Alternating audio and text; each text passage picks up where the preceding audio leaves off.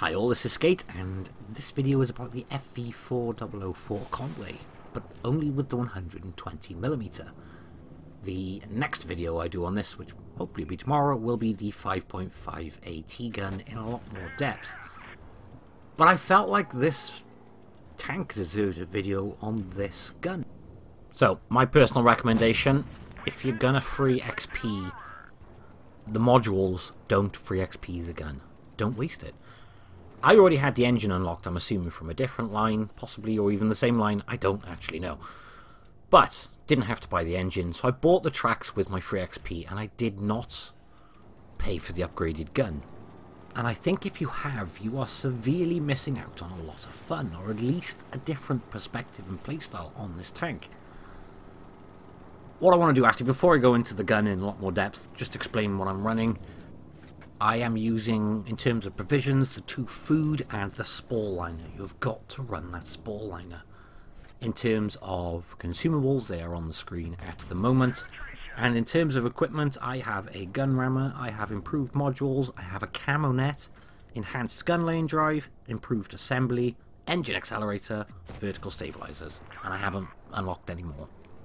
In hindsight, it would have just been easier to slap a picture of my equipment loadout. Right, in terms of the tank itself, let's cover the armour. You have got 76mm on the front of the hull, 51 on the side, and 38 on the rear. On the front you got 132, which just enough to stop a lot of pen with HE but not HESH. You've got 95 on the sides and 35 on the rear. But the gun mantlet is where this thing gets interesting. Now it is hollow behind the gun mantlet in terms of armour, which means you can pen straight through the middle of the gun mantlet. But around the outside lip of the gun mantlet is actually very thick. I mean like 260mm. That pretty much only around the outside lip, by the way. But of course, when people are trying to fire at this thing, they're trying to go for the turret and around the outside of the turret, which surprisingly, people hit a lot of the gun mantlets around the edges because of it. Yet, if you just aim straight for the middle of the gun mantlet, you'll go straight through no problem at all. Hit the outsides of the gun mantlet, and it's highly unlikely you're going to go through. And you'd be surprised how troll that small strip of armour can be, quite simply because you're aiming for the outside, you just clip the turret, and sorry, just clip the gun mantlet, and you get a bounce. I'll give you an idea. I genuinely have already picked up a steel wall in this thing. I never expected it, but it really did tickle me. Right, let's talk gun, because bloody hell I love this gun.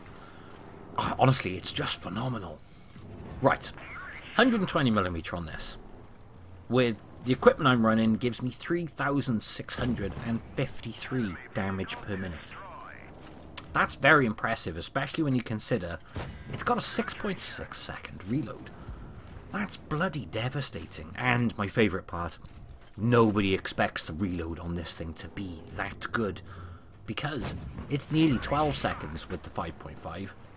You'd be surprised how many people get caught out by that, pop out a little bit too early. Or to be honest, even if they don't pop out too early, you can bloody permatrack things with this. And that's not even all the good bits on this gun. Right, AP, 259mm of penetration, you got 260 on the other gun, it's one difference. This is where it gets good for me though, in my opinion. If you need to penetrate something like a big damn heavy tank coming at you, the max pen value you've got is the AP on the 5.5, which is 260mm. Premium ammo on this thing is APCR with 326mm penetration. And even if you're firing nothing but APCR with this 120, which is stupid, don't do it, but just to give you an idea, you still have 100 more damage per minute than you would with the 5.5 firing AP. And then on top of that, you've got HESH with 120mm of penetration. But because of that reload and 515 alpha on that HESH, 4,700 damage per minute with the HESH on that 120. Holy hell!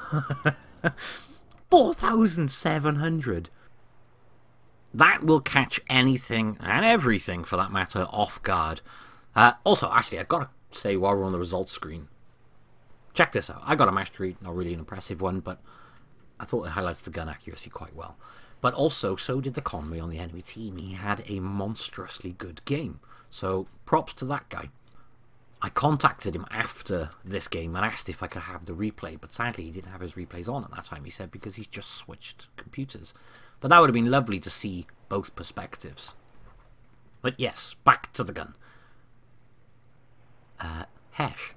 Now, I know the Hesh will be very situational, especially as the premium Hesh on the other gun has 200mm of penetration. This gun, it has 120mm. But remember, you've also got APCR for harder targets if you need it with this 120. But yeah, that 120mm Hesh is very impressive.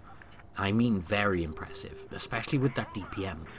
Because, perspective, you will rip apart Leos. All day long, easy. Enemy Death Stars, you can penetrate with 120. You can rip them apart all day long, child's play. Grills, waffles, anything like that. 50Bs. You think how much damage you can do to one of them with 4,700 DPM on the Hesh. I genuinely cannot hit home enough how lethal that is for a lot of tanks. And the other thing to consider is these guns look almost identical. The only difference is the 120mm is a bit longer. No one is going to have the time, in other words, to pause to look what gun you've got. And by the time they have, they've chowed down on a couple of your 120mm shells. And that's the thing, is the vast majority of the player base are just going to assume you're running the big gun, which, like I said, gives you a 12-second reload. You are really going to surprise people when you start flying in a shell every 6.6 seconds. And if you drop that adrenaline, it really will annoy people very quickly and surprise people very quickly. Like I said, it catches so many people off guard. The amount of games I've had in this where people have gone, what the hell sort of reload is that? And because the alpha in the grand scheme of things isn't hugely different. I mean, I can get max rolls of 500 with this gun. Or if I'm using the Hesh, 515 is my average. And on the other one, 600 is the average. So, a couple of high rolls and people just think you're getting low rolls on the big gun.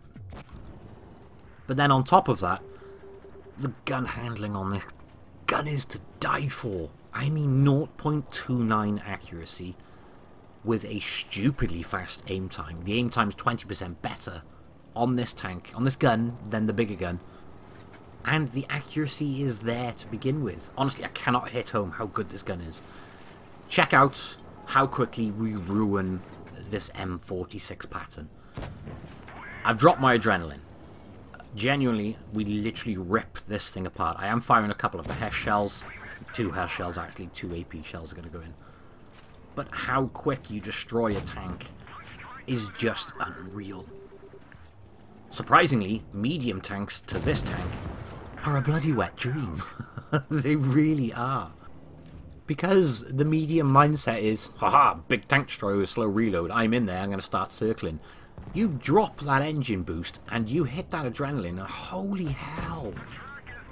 Medium's got no chance, and you can penetrate every medium from the side with 120mm of Hesh. So you're wrecking modules in the process. Again, look how quickly we rip apart this waffle. It's devastating. And the accuracy's there, so you don't really have to expose yourself much at that point. You keep moving. Granted, you've got to expose yourself more often with this gun.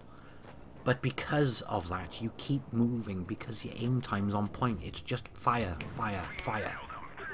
And I know this isn't going to be to everyone's cup of tea, but if you're not enjoying the Conway and you skipped this, I strongly recommend trying it. Really enjoying this tank with this. I did a bit of comparative actually. In my press account, I ran just the 5.5, and in my normal account, I ran the 120. I was intrigued whether it would make any difference. As it happens, for me, here you go, by the way, another example of absolutely ripping something with a considerably faster reload. But yeah, for me, this gun just sings. I genuinely think I might even prefer it. I'm not saying the 5.5 is not a good gun. I think it's got more flaws, and I think it's less accurate, and it's got a lot less DPM, and it's got a lot less accuracy, and Yeah, there's a lot. But yeah, my comparative, over 40 battles in both accounts, one with the 5.5, one with the 120. On my own account, I have a 10% better win rate with this gun, and my average damage is 400 higher over those battles. It's not conclusive in any way, but some people will gel with this gun considerably better than the bigger gun. And even if you don't, the 120mm has got to be one of the best stock gun grinds in the game. I was expecting to feel a bit disappointed in the Conway after coming out of an OP charioteer. Yet, I love this machine. It's brilliant. I can say without a doubt, I am really going to enjoy grinding my way to the FV4005. And it's one of those things that it's nice not to be able to have to rush it. Skip through a tank as quick as you can. You can just enjoy. Hope you've enjoyed the video, guys. I'm going to leave it there for now. I might put that random steel wall on here, actually, just for a giggle. It's not a fantastic game. It's only like 3.5k damage, but the amount of bounces, it's quite amusing. Yeah, I might do that, actually. Obviously, most important, though, 5.5-inch AT gun. That will be up tomorrow. Sounded very skeptical then, like I wasn't sure. It will be up tomorrow, I promise. Right, that's it. Thank you all for watching, and I'll catch you in the next one. Bye-bye.